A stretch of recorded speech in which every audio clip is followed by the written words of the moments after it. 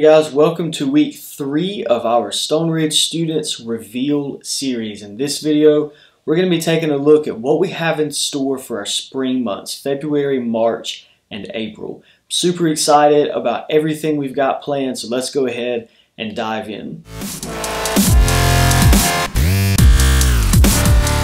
Now, before we take a look at our discipleship goals and teaching series and events, I do want to make a quick note about regathering. We have pushed that start date back to be in accordance with local schools. So instead of starting at the end of August, we are now on track to begin meeting Wednesday nights here at the church on September 9th.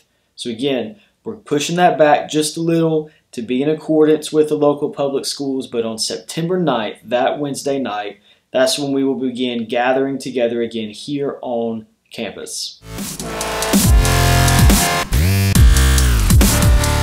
So in the spring, we have a new discipleship goal for those 3 months. That goal is going to be know God. This fits right in with the love God part of our mission statement here at Stone Ridge Baptist Church. And so in the spring, our focus, our discipleship goal is going to be to know God better and to know Him more, to know more about who He is, His character, His qualities, His attributes, what Scripture tells us about Him. So to serve that end, here are the teaching series that we will have for the months of February, March, and April. In February, we'll have a series called Free. This is going to be a walk through the book of Galatians, where Paul really emphasizes to his readers that we have been made free in Christ to serve Christ. So we're going to talk about what it means that we are free people, but we're free for the purpose of serving Christ.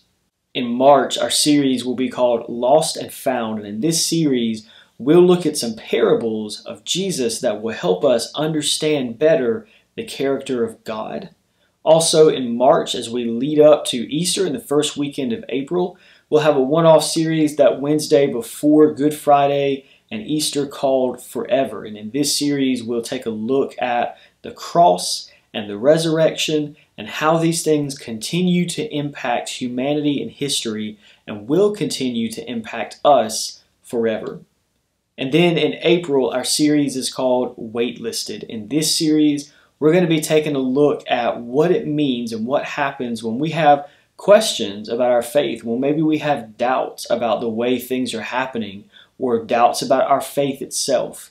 This is going to be a great series if you're a student or you or if your friends have some questions about their faith or about the church, about Christianity. Maybe they aren't believers and they kind of wonder, is this thing even real or true? How do I make sense of this? This will be a great time to come and get some of those questions answered and take a look at what it means when we do doubt and how we can overcome that doubt. We do have several events planned for the spring. Now remember, all of this is still subject to what conditions are like, but hopefully we'll be back to normal by spring and we'll be able to branch out and get back to our normal schedule. Here are a couple of the things that we have planned as it stands right now. In the month of March, students are going to receive a text devotional several days a week leading up to Easter. And this is going to be something that I text to them on their phones or send them through social media, just as a way for students, for you guys to get more in touch with the Word through the week instead of only on Sundays and Wednesdays. It will lead us up to Easter. We'll take a look at some of the things that are essential to understanding the story of the crucifixion and the resurrection. But again, these will be sent out daily in just little small pieces so that students can get in touch with the Word, dig into the Word a little more deeply, see how it connects to their lives throughout the week. Also, in March, we will have our spring collective meeting.